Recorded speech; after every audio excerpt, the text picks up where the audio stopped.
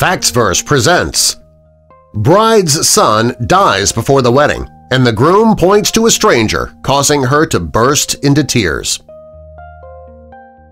Before we get into this heartbreaking story, I'll give you a moment to grab a tissue, and also while you're doing that, click the like button to let others know about this video, and also be sure to subscribe and click the notification bell so you don't miss our future videos. You got your tissues?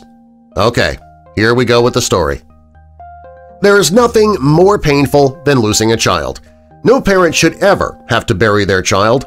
It's a pain that never goes away. When a parent loses a child, it leaves a hole in their heart that'll last a lifetime. And while most parents manage to pick themselves up and live their new, empty life, their memories of their child and the love they shared never ever goes away. And that's something that Becky Turner had to learn as well. Becky Turner had a son named Tristan. For 19 years, Tristan was the light of Becky's life. She watched him grow to be an amazing young man. Sadly, in October 2015, Becky's life was turned upside down. On this day, Tristan was shot accidentally and was killed. Becky got a phone call that every parent dreads. When she went to the hospital, the doctors spoke to her about organ donation. Becky didn't want Tristan's death to be in vain. She knew how many lives her son's organs could save. She also knew that donating his organs was something that Tristan would have wanted.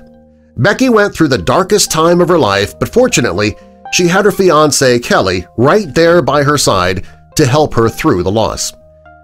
After a period of intense grieving, Becky and Kelly were about to get married in Alaska. Becky was thrilled to be marrying the man of her dreams, but the fact that Tristan wouldn't be there to see his mother's dream come true put a damper on her day.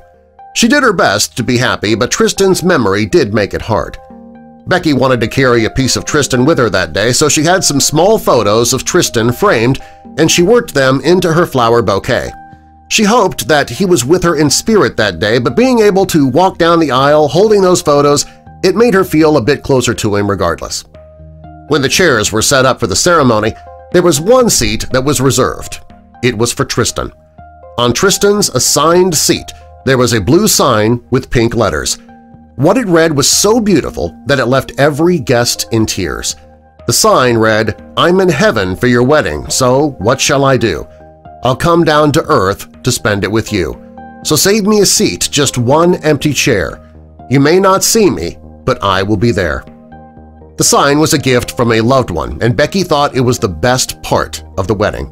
This is because she had no idea what Kelly had planned.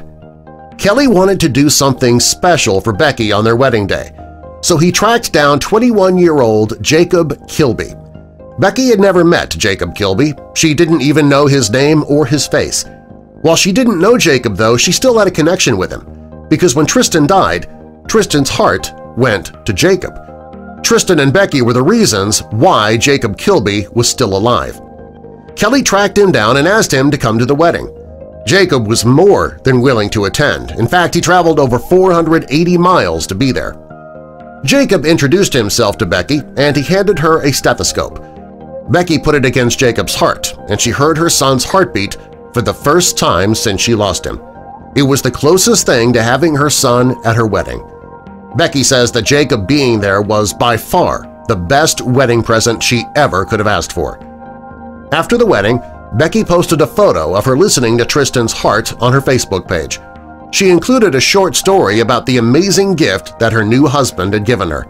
The post quickly went viral, and within the first few days it had over 110,000 likes.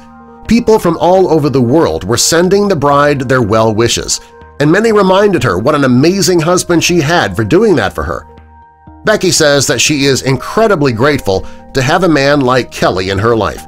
He understood the importance of having the memory of her son at the wedding, and he practically moved mountains to make that dream come true.